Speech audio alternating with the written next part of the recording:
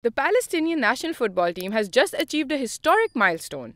They've advanced to the final round of the World Cup qualifications. This momentous occasion followed a nail-biting 0-0 draw against Lebanon, a match that was undoubtedly hard-fought and tense until the final whistle.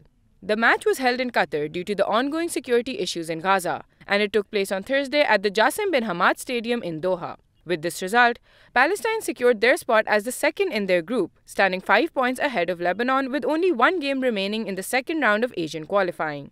This means they have successfully moved forward to the final qualifying round for the 2026 World Cup. It's important to note that the top two teams from each of the 9 groups in this round advanced to the final qualifying round, making Palestine's achievement even more significant.